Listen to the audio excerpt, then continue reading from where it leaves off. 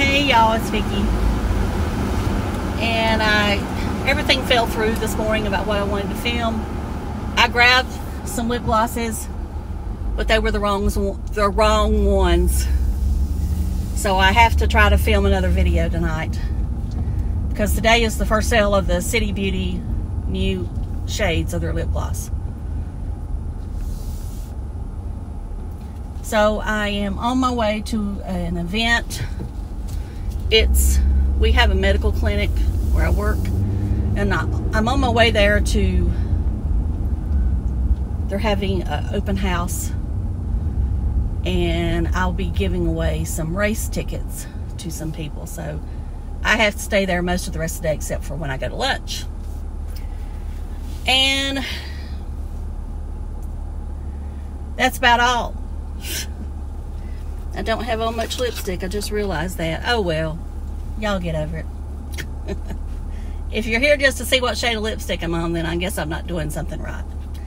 Anyway, I guess we'll talk about this video.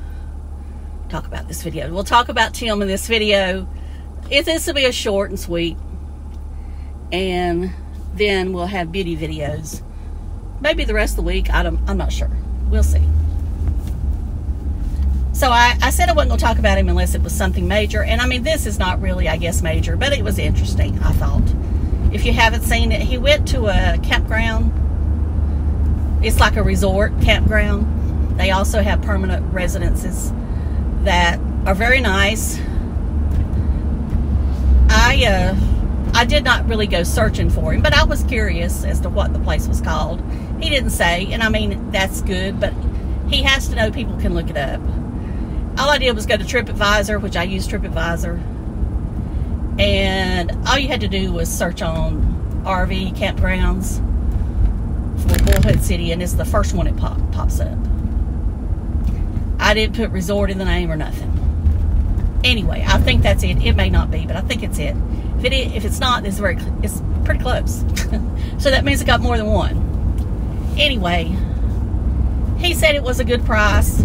I know that it's more expensive than what he's paying now, but of course he doesn't have a permanent place to camp at this point. So anything that he could get more permanent would be better, especially with full hookups. You know, and then he could leave the camper and go travel. Well, you know, he took a tour and he was just, and I mean, it was a pretty nice place, but I think it was probably in line with most 55 plus parks, resorts, communities, whatever you want to call them.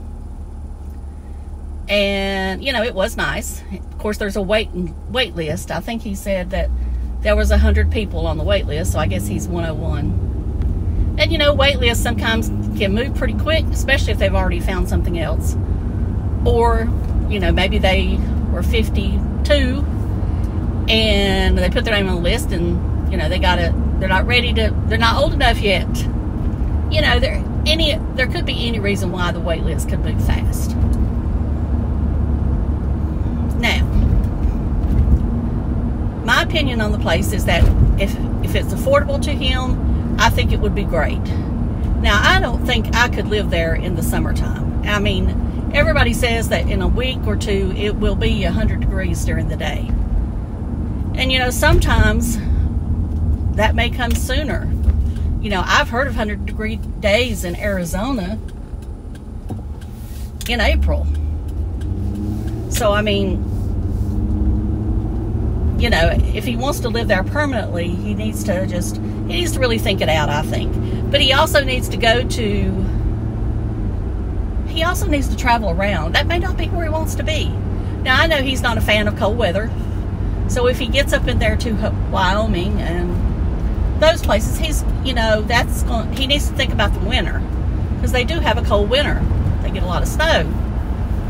And Colorado, I think, you know, parts of Utah gets a lot of snow. So, I mean, he has to keep that in mind. And, you know, as I said before, I wish him nothing but the best. I hope he finds something that he wants, and that he stays there. And, you know, because I think he needs to be grounded.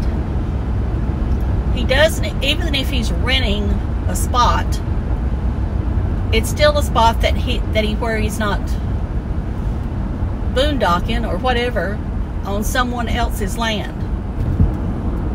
And I think that would be good for his self-esteem. And, you know, he's always in these positive. Well, we all know, there's something on this lens. It's a hair. We all know, I'm going to get me a coffee. An iced coffee. I know that he means well. He tries to stay positive. But, you know, there are times when we're not positive, or we have a setback. You know, you feel like everything's going wrong. And I know that one of the other channels did release a video of him when one of those times that everything didn't go the way he wanted it to.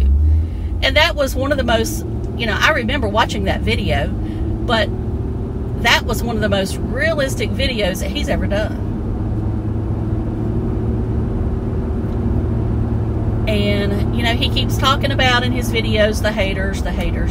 And this, like I said, somebody told me all this. I didn't watch every video.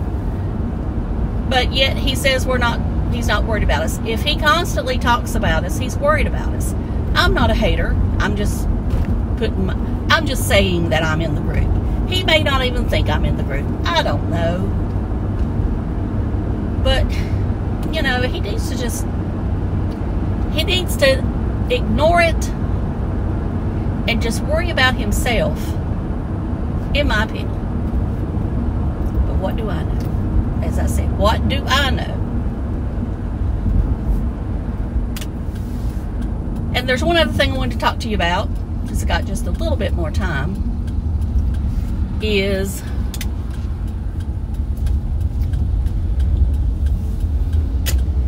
this case in Myrtle Beach, South Carolina. Mica Miller case, if you want to look it up. I'll link a couple of videos down below. If any of you have been keeping up with it or know about it, what's your opinion? Do you think the husband allegedly did the deed? Now, I know the coroner or the medical examiner has said it's suicide, but you never know. They could be paid off. Where this happened was not, it was an hour away from Myrtle Beach. Maybe been even 2 hours. Okay, I'm gonna cut this off for a minute. Okay, when I go to that coffee shop, I can't talk because they've got music blaring. I mean, you would think you were in the middle of Myrtle Beach. So I got me a chiller from 7 Brews. Chiller. I got the medium this time. Last time I got that large. That's just too much. So, it's decaf. Can't handle their caffeinated. Well, I guess I could if I needed to drive forever. That'd be what I needed, because it would keep you awake. Alright, what I was talking about, the Mica Miller case in Myrtle Beach. She was married to a minister. And evidently he had groomed her since she was 14. She was 30. She had filed for divorce. It looked like they had, the timeline, she had filed for divorce several times. He had filed for it, I think, one time. When I say several, maybe twice. She'd filed, and then he filed one time. And I don't know, I guess every time they changed their mind. Because, you know, she was the type that didn't believe in divorce. And I guess that, you know, they would go backwards and forth. But anyway, she finally decided that she had to get out, I guess. And, you know, everything I say is alleged. The court, you know, you can search the court records or whatever. But anyway, she had come out, I think, the mornings at her job. I'm not sure where she was working, but I think it was a restaurant. And her tires twice had razor blade in them. And she had told her family, allegedly, that, you know, he did abuse her. That he forced her to watch him have sex with other women.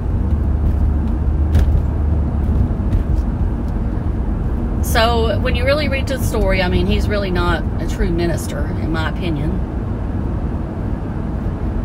If all this happened, well, then, you know, the question is, could he, supposedly when this happened, he was in Charleston, which Charleston is around 3.5 to 4 hours from this park, this in Robeson County, North Carolina. You know, I cannot get to Charleston in 4 hours, so, but I mean, you're going through islands, so that's why it takes so long. Because it is near the coast. If I'm going to Myrtle Beach, I go through that county. I try not to ever have to stop in that county, to be honest with you. It is considered, I think, the most dangerous county in the state. And, you know, so I try not to stop through there.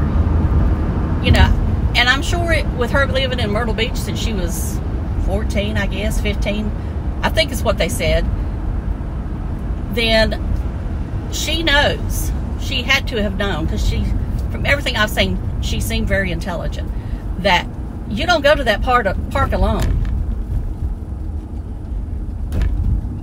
And, you know, everyone said that her family said that she had told them that if she turned up dead, that she did not kill herself. Allegedly. So, I find the case interesting. I'm not really into true crime, but, you know, sometimes some cases will just hit me, and that one just, for whatever reason, hit me. So, I guess they won't charge the husband now, unless they find some other evidence. You know, I mean, I'm assuming that he may have not done it, but that doesn't mean he couldn't have paid somebody, allegedly, to do it.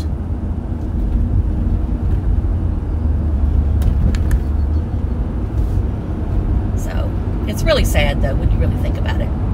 But it's for those of you that are into true crime, which I'm sure some of you are, you know, you might find it fascinating, too, or, you know, give me your opinion, what you think about it in the comments. And I try to get to every comment. You know, sometimes I'll miss them, but I try to, when I have time, to go back through and just see what I haven't replied to, and see if anybody else has replied to my comment, because those won't show up in the ones not read. So I try to get to every comment. I want to try to do that as much as I can. I'm sure there'll come a time that I can't get to all of them, but, well, maybe. I'll put it that way. I say that. I don't know if there ever will be or not. But as long as I can, and I'm able, can type, read, I'm going to try my best to get to every comment. Well, it looks like my boss just got dunked in the dunking booth. So, that's terrible. That's terrible. But, you know, that's what happens when you're a boss. You get dunked in the dunking booth. Alright, I gotta go, y'all. Thank you so much for watching. Please like, subscribe to the channel, and I'll see you another day. Love you. Bye.